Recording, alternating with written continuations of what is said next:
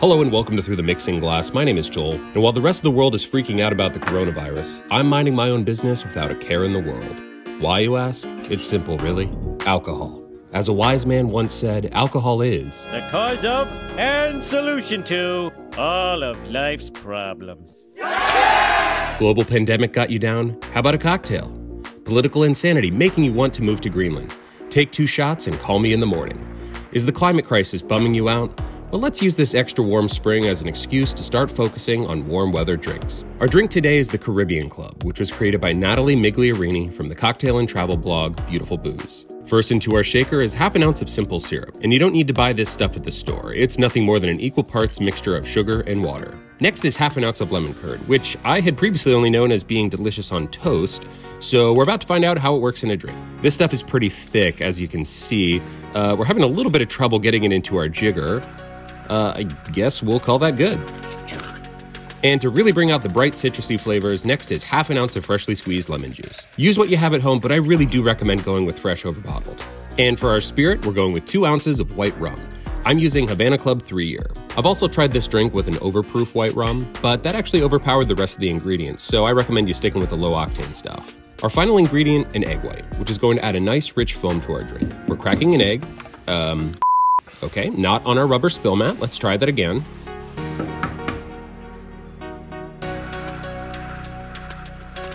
Okay, now we're in.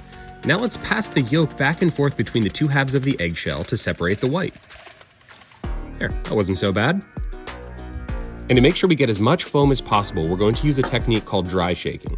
We're shaking all our ingredients without ice to aerate and fluff up that egg white. With our dry shake done, I'm adding 1 big ice cube to my tin and using a big heavy soup spoon to crack apart another one. This is going to further help develop our foam.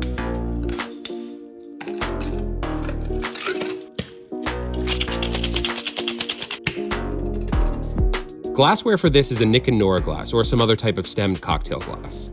And I'm double straining this one to prevent any little ice chips from getting into our drink.